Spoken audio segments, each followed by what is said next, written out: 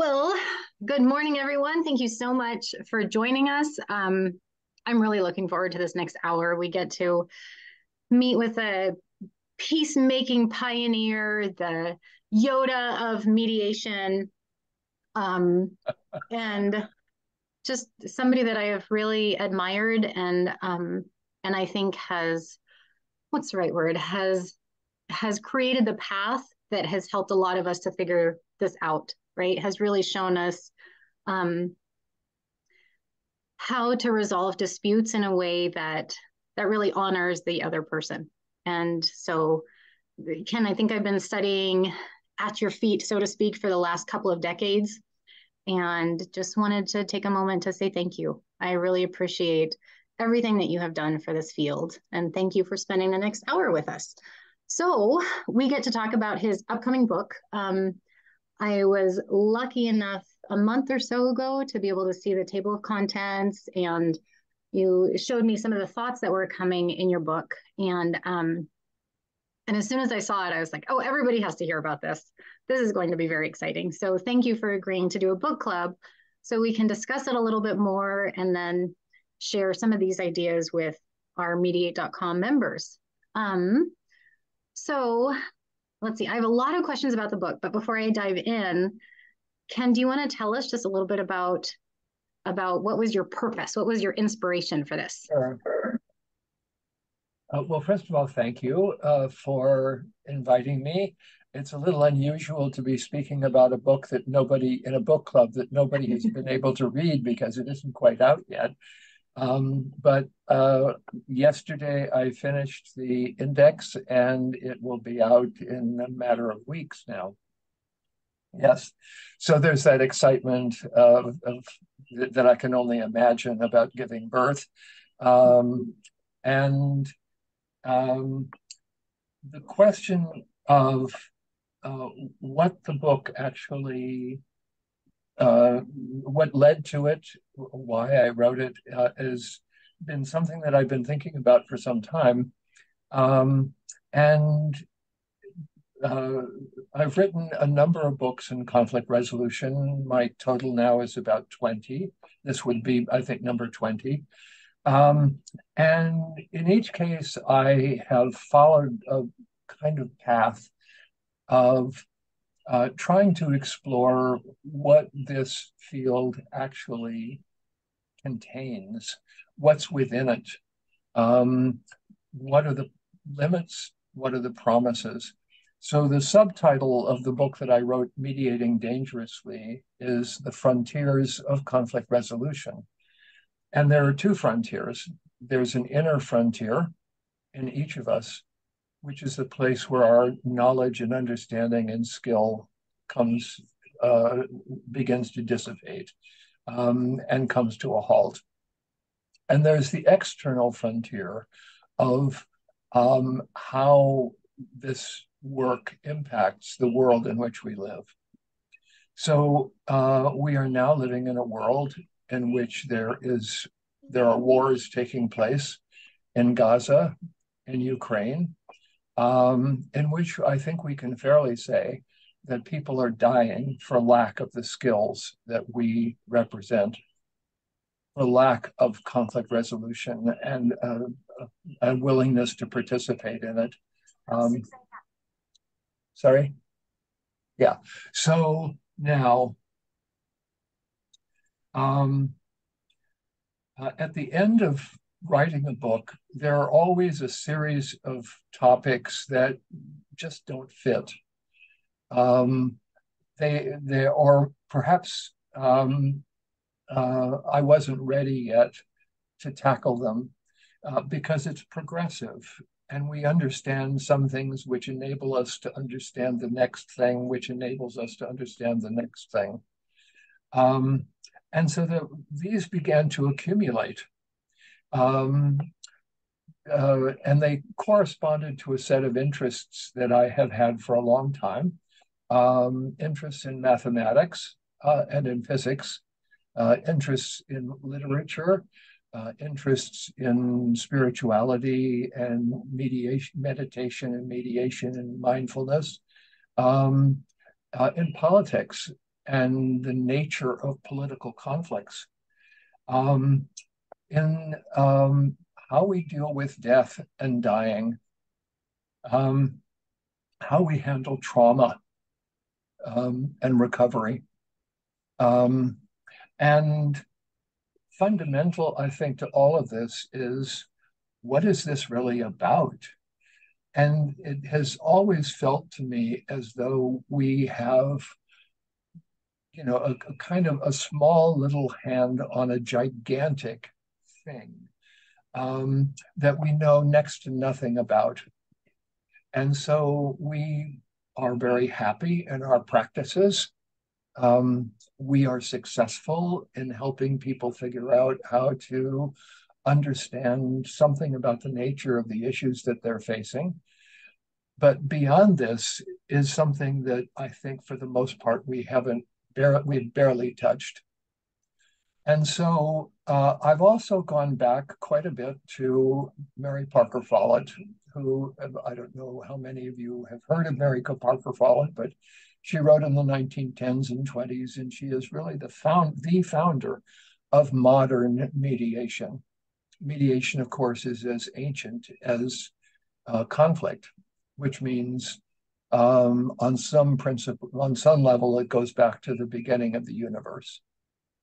In the Big Bang was created positive, negative, and neutral. What was created was space, meaning here and there and in between. What was created was time, which meant before and after and now. And that principle of now, and the principle of here, and the principle of not exactly neutral, because we need to shift that in a slightly different direction, I think. But that principle of unification, the unifying principle, is one which is a part of the entire universe. So what is that about? And how do we learn from some of these deeper aspects of conflict that we haven't paid much attention to? And so I decided that I really kind of need to look at on a larger scale, and at the same time figure out, how do I translate what I learn on a larger scale down into something that is useful, that isn't just about math or physics or literature or any of those subjects that I address and have chapters on in the new book, but is practical on some level. And so the title of the book is The Magic in Mediation, a search for symmetries, metaphors, and scale-free practices. And what that means is that conflict is and if you think of it scientifically, it is fractally organized. And the definition of a fractal in science is something that is self-similar on all scales. So you can scale up and scale down with ease once you've established a kind of scale-free part of whatever it is that you're looking at, or aspect of whatever it is that you're looking at. So the question really becomes, how do we scale down and how do we scale up? And what is it that we look at in order to be able to do that? And here, what was important was to use the idea of metaphor, not only because of the fact that it is kind of suitably imprecise, meaning that if you try to be too precise about something that isn't itself precise, you will fix it in a way that is that destroys the information that's contained within it. So what we want to do is to leave room for change, for diversity, of perspective for different messages to flow from whatever it is that is taking place. And indeed, this is a description, I believe, of what we do in mediation on a day-to-day basis, which is what the law says is basically the principles are the same for Adolf Hitler and your, sort of your grandmother. It doesn't matter who the person is. There is a fixed quality to the principles, and all we need to know are what are the facts and what are the consequences of those facts in relationship to legal ideas, and we can kind of treat that as an algorithm that or a kind of machine that churns out an answer. But conflict resolution is different. So if our concern is only with the facts shouldn't change. If our concern is only with the legal principles shouldn't change. But people change every second. Their emotions change all the time. Their understanding changes. Their attitudes change. And so what we therefore need to kind of recognize is that none of us is going to mediate in exactly the same way. And I can't mediate the way that Clare does, and Clare can't mediate the way that I do. It's just what we bring simply on the basis of who we are is already such a powerful ingredient in what happens in any conflict conversation that the whole thing will be different. What people say will be different just because of who it is who they're speaking to. It's a little bit like the way we were talking about before in terms of the book that you read when you're a teenager and the book that you read when you're now in your 40s or 50s, or in my case, 80s. So now, what is exactly does this lead to? And I think that what it leads to is something absolutely gorgeous. And that is a far more nuanced understanding of how conflict resolution creates outcomes that are unimaginable before the conversation began. And this is what I mean by magic. So magic isn't sleight of hand. It isn't trickery. It is the transformational potential that nobody could see because the conversation hadn't happened yet, that emerges as a result of what a series of things that we either are or do. So there are several ways in which magic happens in mediation. And by magic, I simply mean the moment when people become unstuck. So as long as our concern is simply with settlement, that is, with determining what the facts are, what the issues are, and trying to reach a compromise, which is not a bad thing. It's actually quite a beautiful thing. That is powerful and important and saves people's lives. But there's something that is beyond that, and that is, to use Clare's words, rising above. That is transcendence.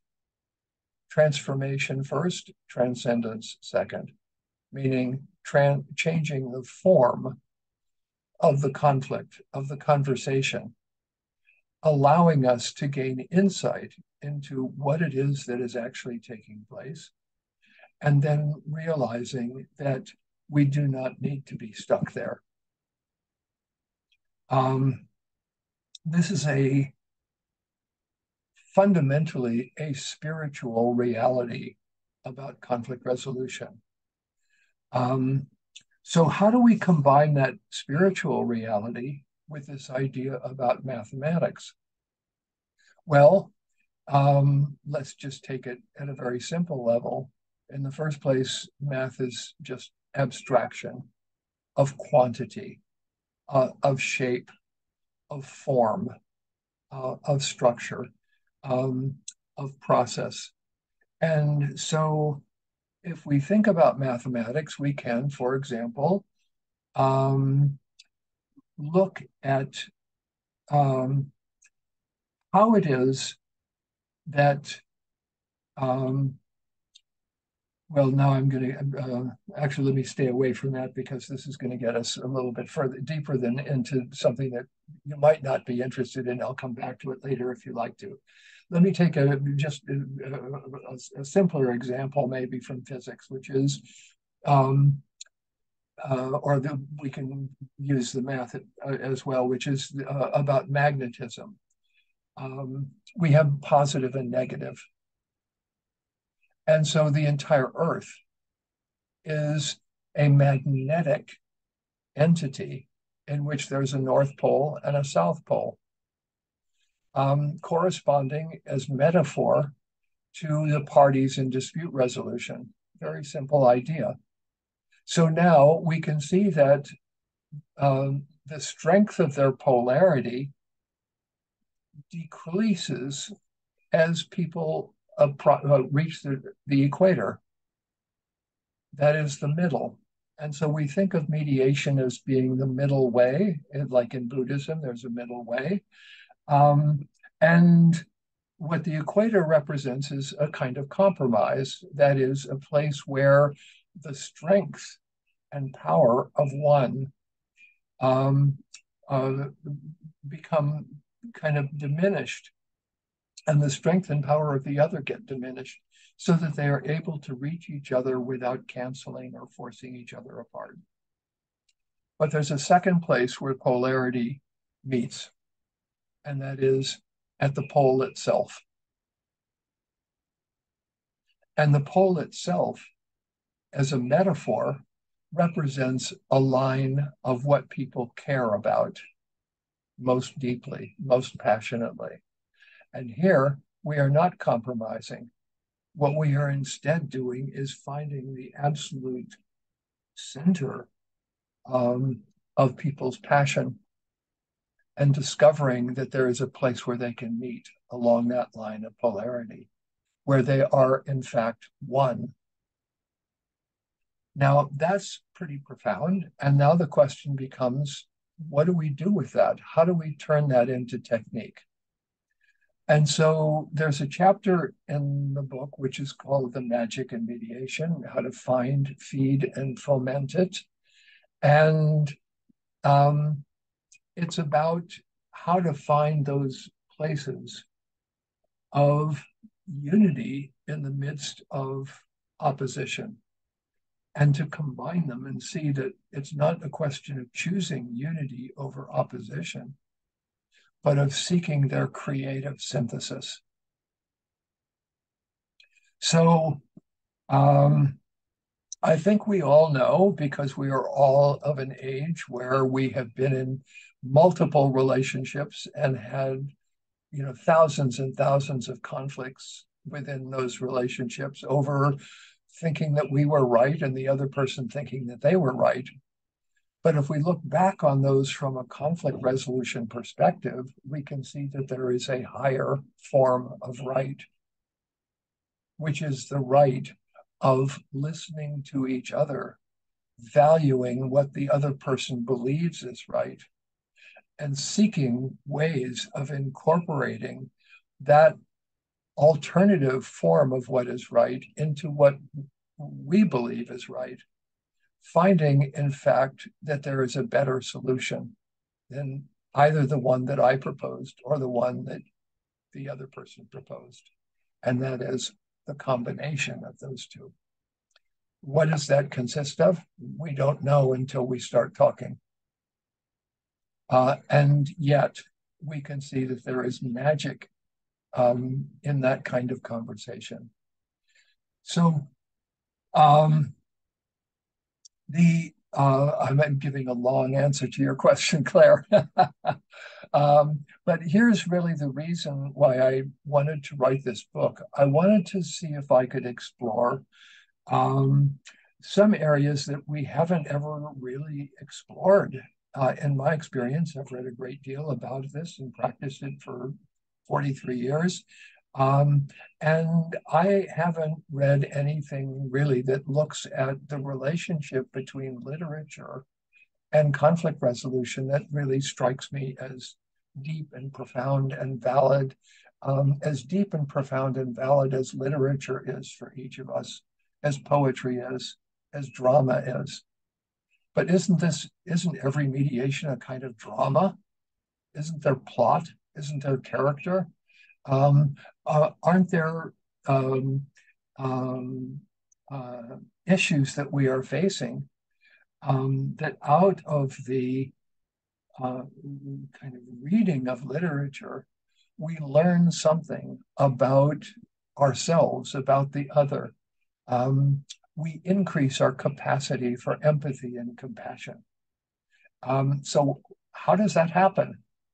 What is it exactly that literature does? Another kind of more profound example from my point of view is about political conflicts. And I've written about this in a couple of other books. One is called Politics, Dialogue, and the Evolution of Democracy. But this is about, and the last one is Mediation in a Time of Crisis. And much of that was really printed or revealed for the first time in mediate.com, for which I am deeply grateful. And Claire and I have, sort of had these opportunities to really kind of explore some of this literature through the pages or the electronic pages at mediate.com. So, but the question is then, what exactly would an interest-based state look like? What would it mean to shift from power to rights to interests at the level of political government? How would that get constituted? And here I think we can see that there are three simple, fundamental definitions that we can give of politics from an interest-based perspective. What is an interest-based definition of politics? Here's one. Politics is a social problem-solving process. Well, that sounds easy, but isn't that just the case? It's a social problem-solving process. And don't we know something about social problem-solving processes as a result of public dialogue, as a result of public policy mediations, environmental mediations, community mediations, etc.? And the answer is yes, I think that we do. But we also can learn from what happens at the level of kind of the style of dialogue that looks not only at empathy building, but at searching for solutions. Second, politics is a large group, multi-stakeholder consensus building process. Okay, once again, we have some experience dealing with large group, multi-stakeholder consensus building processes.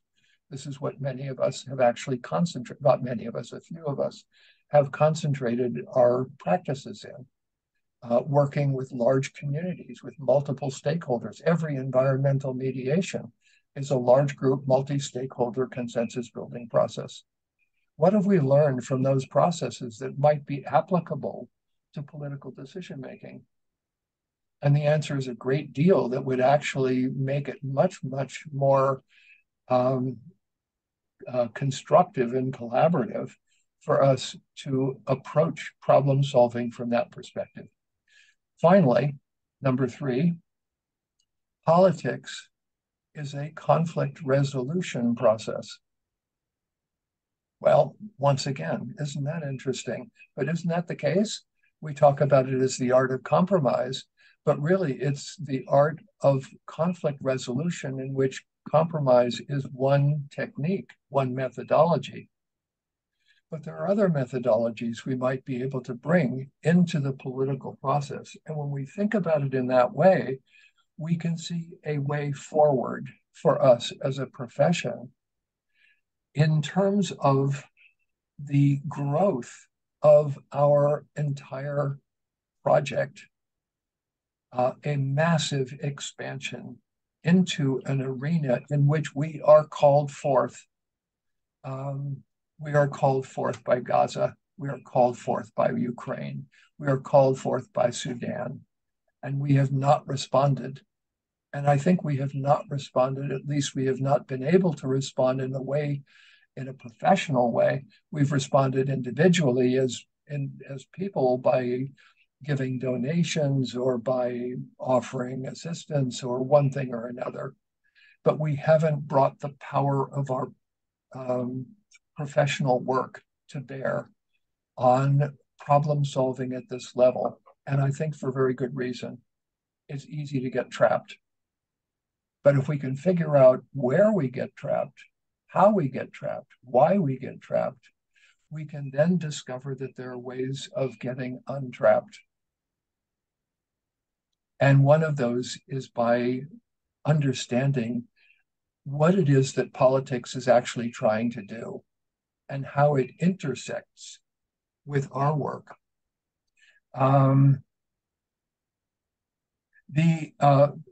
The last part of this that I want to mention, and I'm going to let Claire say something,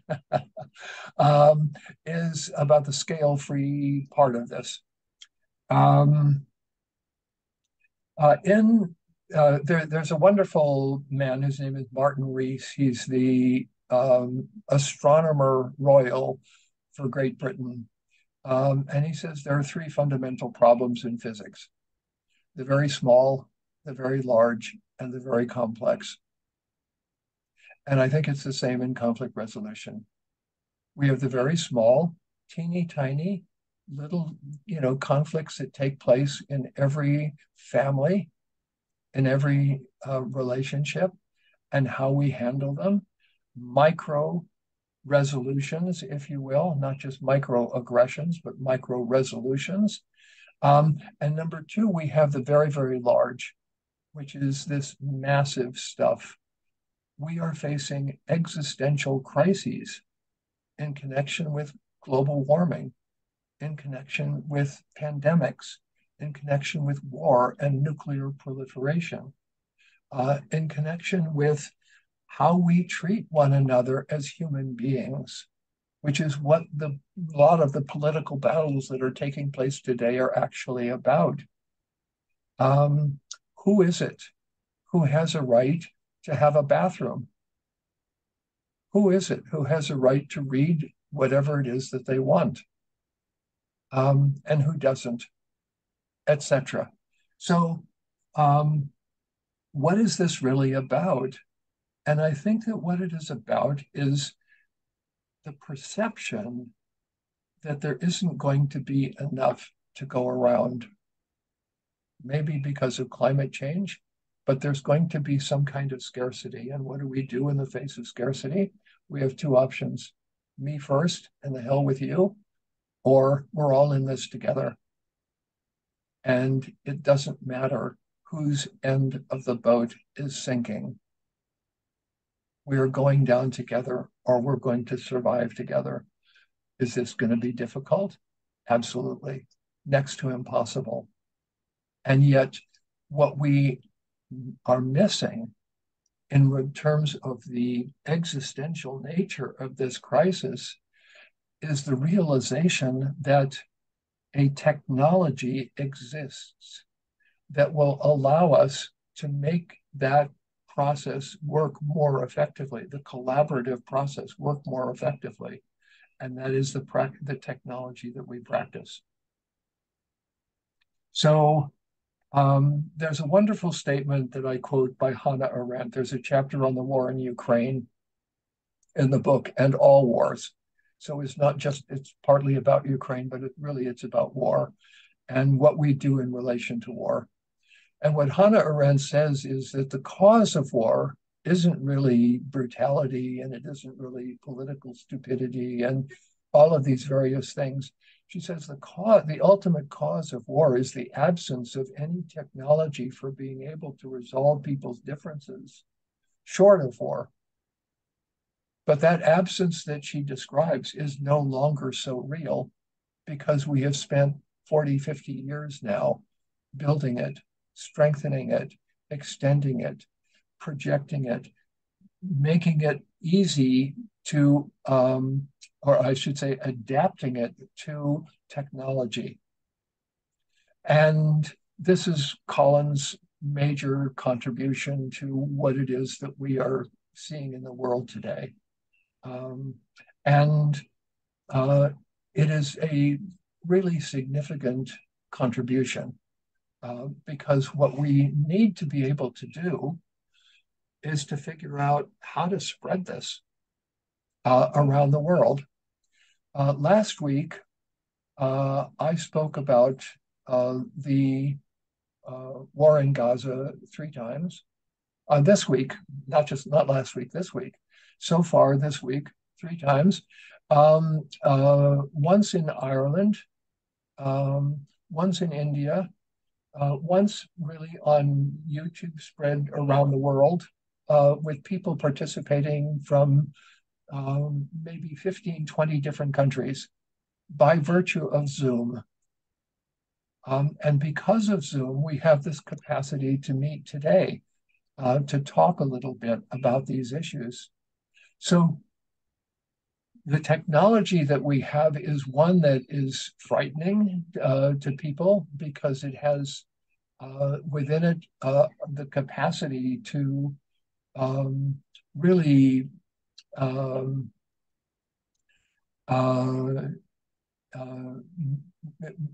sort of, if I can put it slightly in a different way, our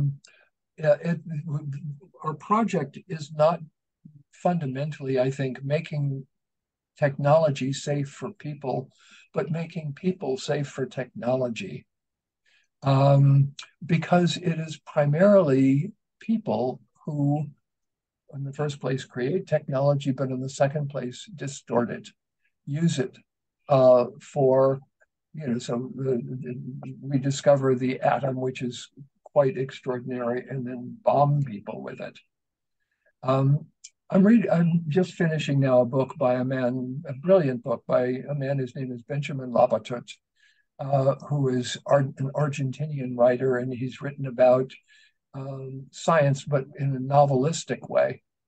And his latest book is called Maniac, which is the name of the computer created by John von Neumann, the greatest, probably one of the top 5 mathematicians of the 20th century. And here's what von Neumann says. Technology is a human excretion and should not be considered as something other. It is a part of us, just like the web is part of the spider. The ever-accelerating progress of technology gives the appearance of approaching some essential singularity, a tipping point in the history of the race beyond which human affairs as we know them cannot continue. Progress will become incomprehensibly rapid and complicated. This was written in the 1950s. It is not the particularly perversive destructiveness of one specific invention that creates danger. The danger is intrinsic. For progress, there is no cure. But what technology represents is a form of magic. And there's a wonderful, I've forgotten who it was who said this, one of the science fiction writers, maybe it was Ray Bradbury, who said there is no difference between a sufficiently advanced technology and magic. It always looks magical. And this is true of conflict resolution as well. It looks magical because we do not yet understand it, because it is a little beyond us, because it tests us. it offers us opportunities to express ourselves in and through it. But if we haven't figured out who we are, if we haven't taken care of our own intentions, we will use it for purposes which are destructive, self-destructive, only on an increasingly massive scale. So the book was written in an effort to try to figure out how to pull these things together. And the last part, the last chapter, is about death and dying. And what it's really about is the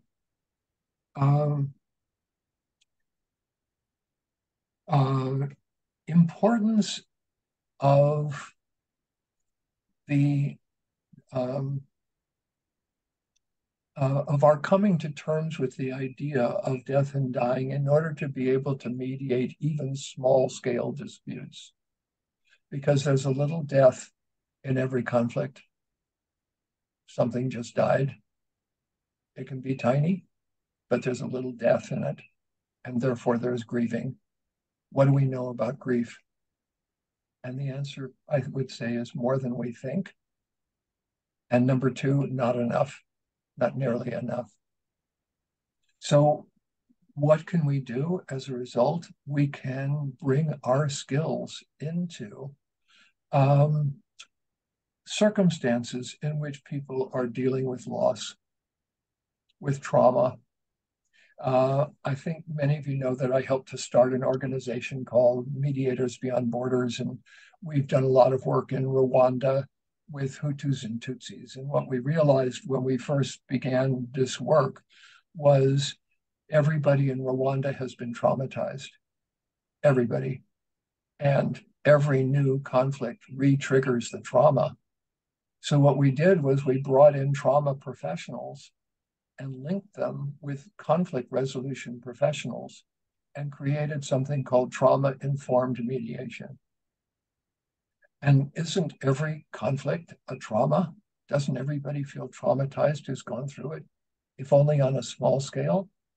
And what is trauma really? It isn't just the injury, it's how we handle the injury. It's our capacity for resilience, for recovery. It's how long it takes us to say, I'm sorry, after we've done something that is damaging or hurtful to someone we love. And for everybody, there's a different time frame. But how do we reduce that time frame?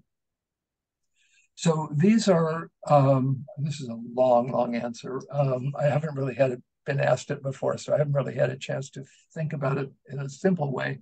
But I would say the book is an exploration of all of these areas and the ways that they interconnect through the ability to scale up and scale down, through metaphor, through symmetries, which I haven't really described.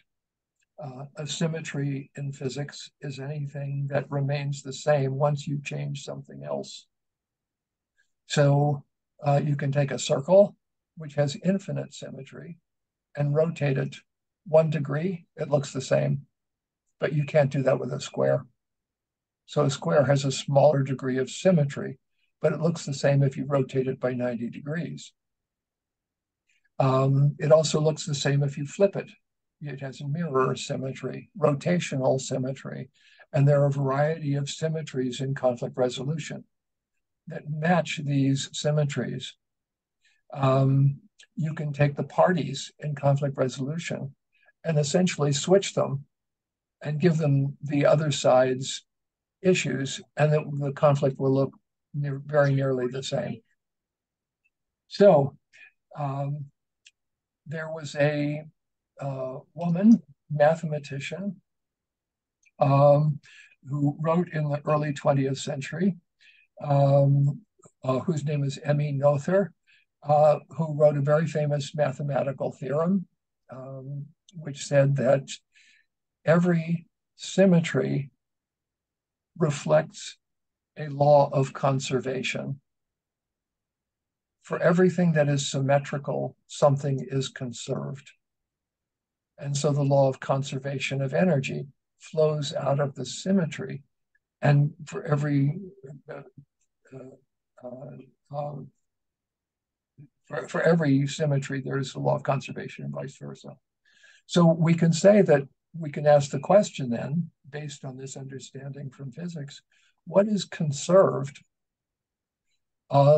if we alter the symmetries of what people are presenting in their conflicts? And here again, I don't pretend to come up with the answers to any of these things.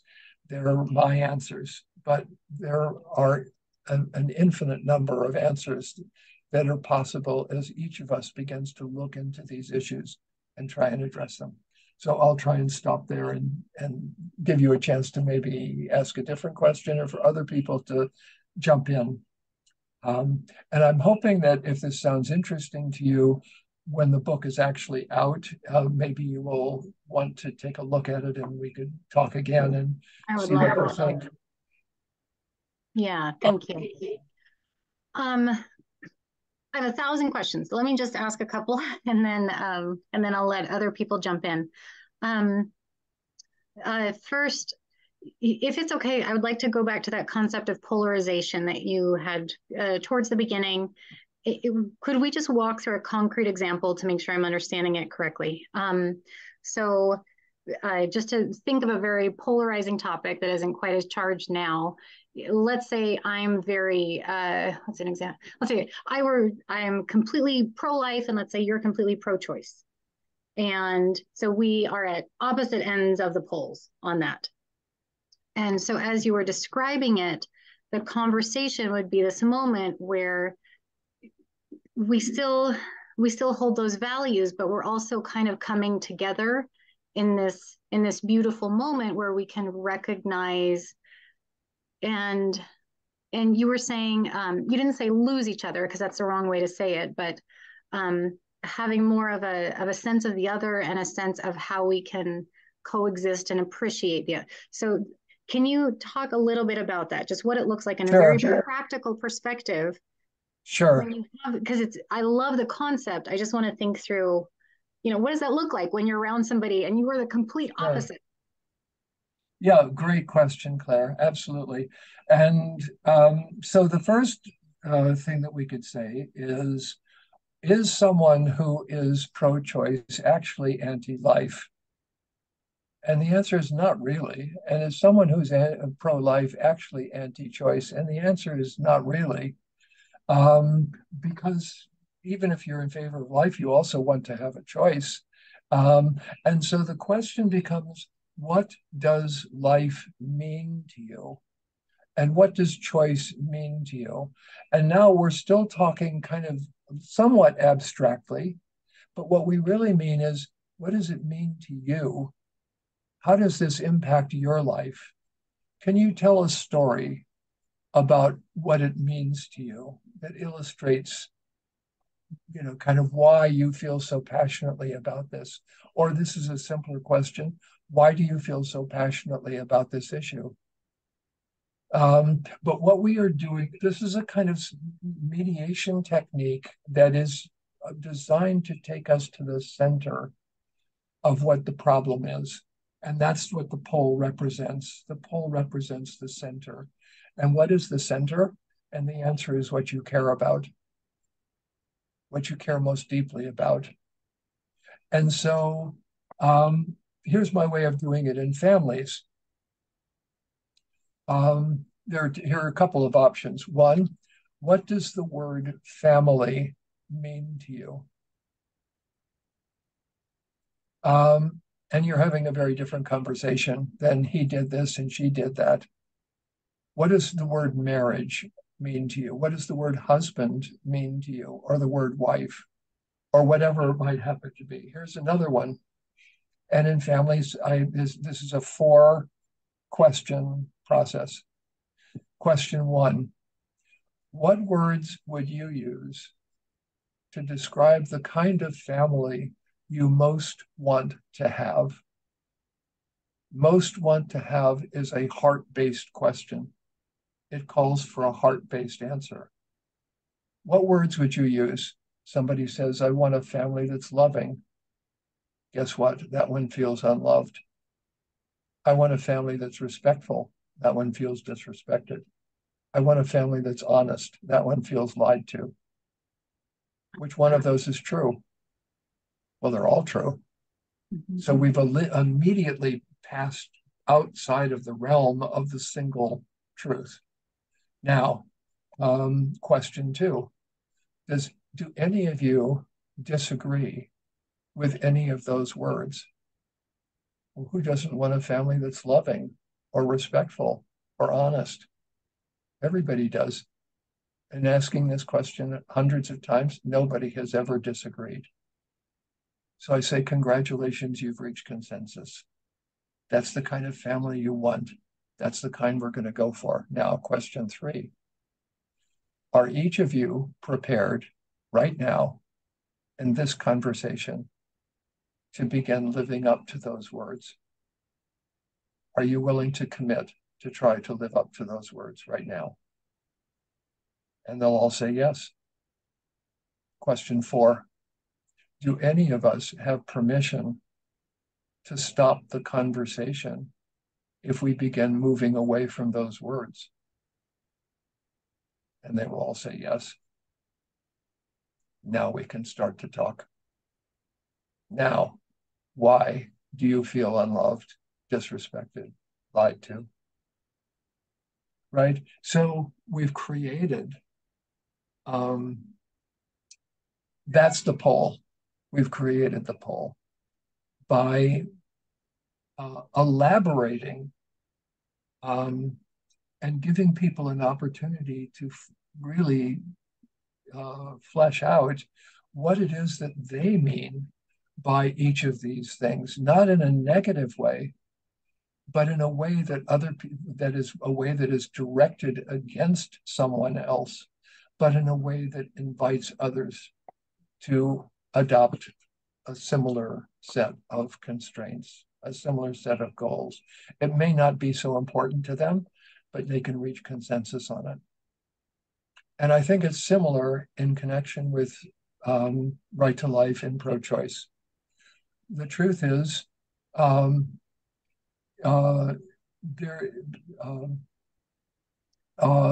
it's a difficult question whether to have an abortion or not.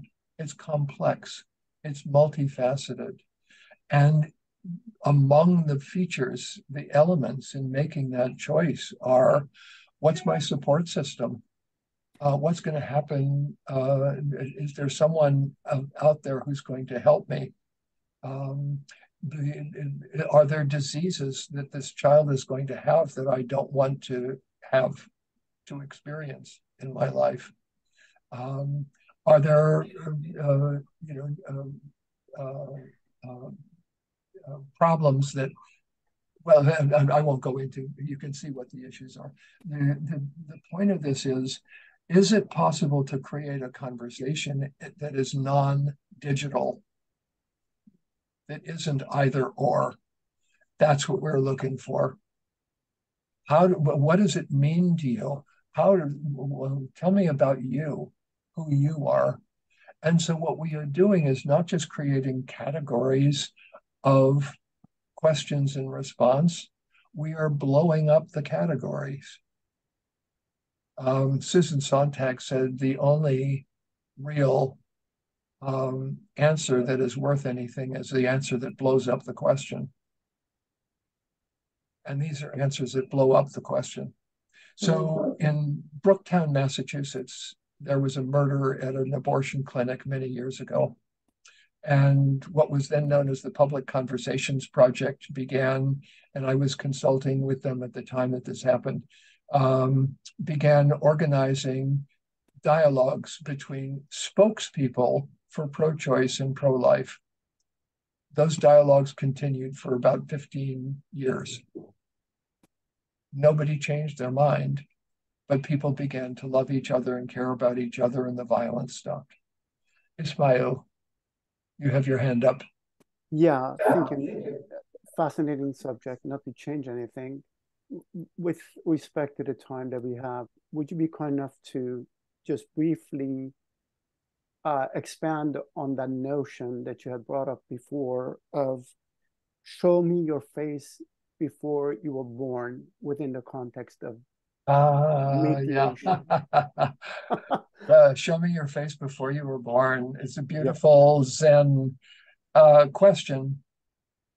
The goal of Zen is to get you to be authentic. And the problem is that we have trouble being authentic because we have ideas about who we are, who we're supposed to be.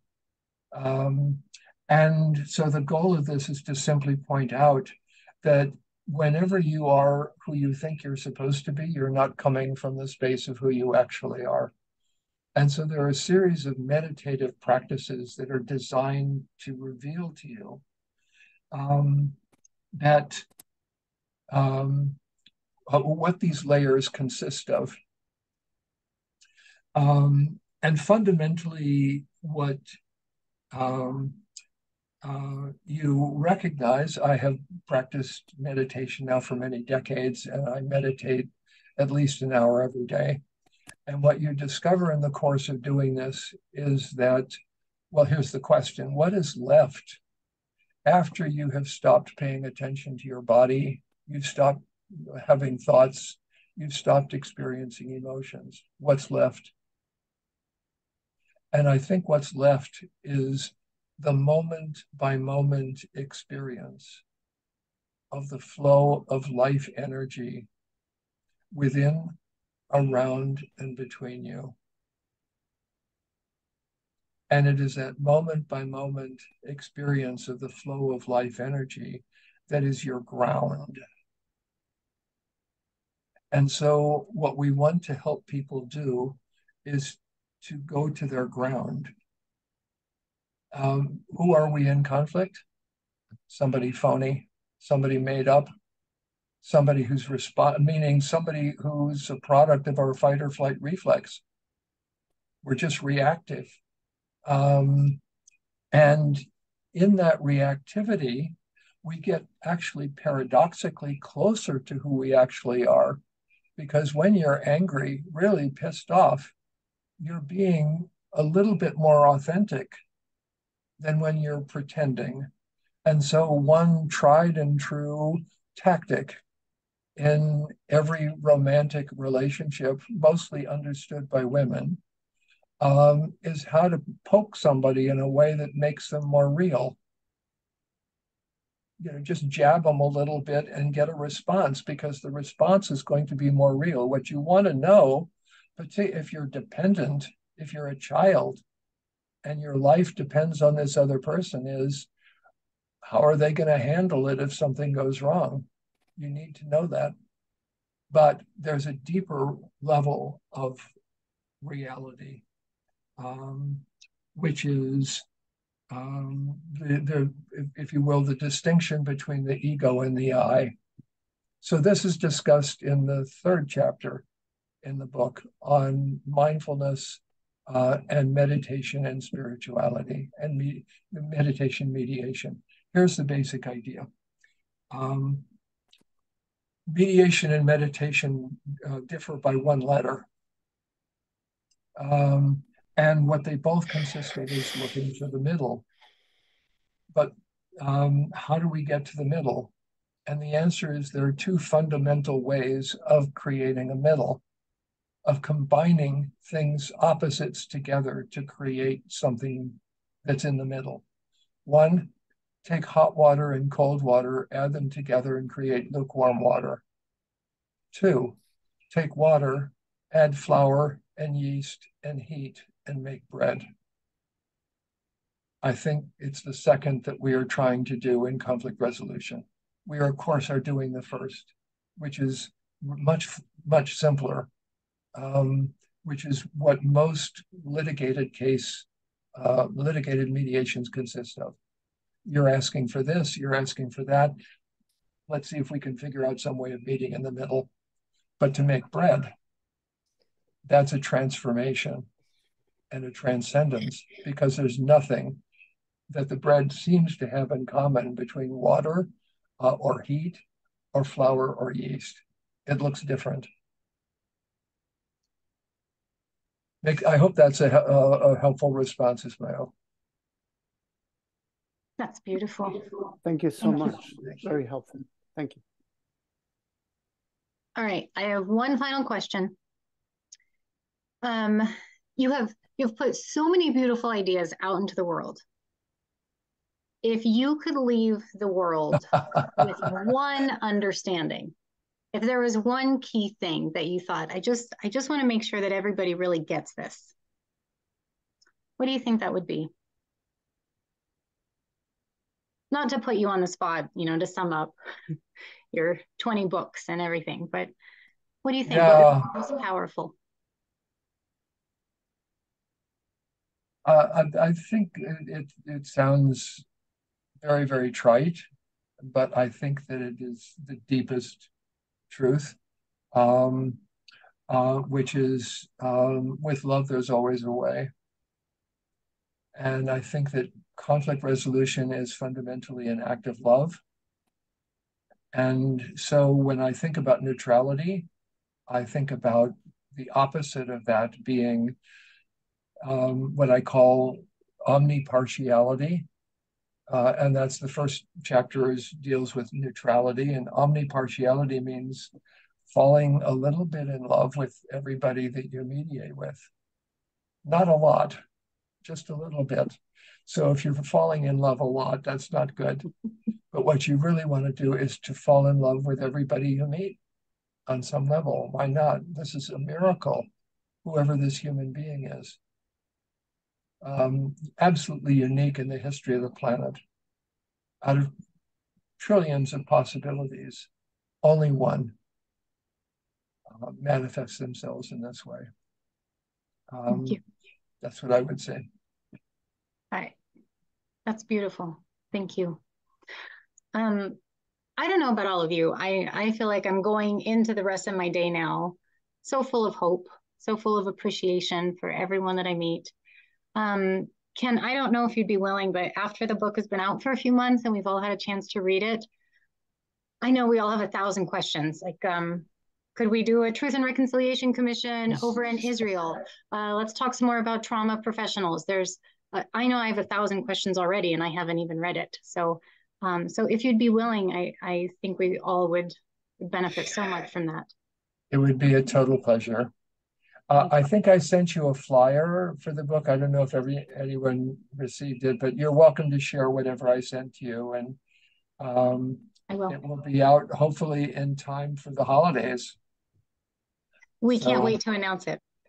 Thank you. I hope you enjoy it and make it yours. Oh, absolutely. All right. Okay. Let's all do a huge thank you. A pleasure. Pleasure. Always. Thank you. Thank you so much, Ken. Thank you, Ken. Oh, such an honor. My pleasure. Thank you.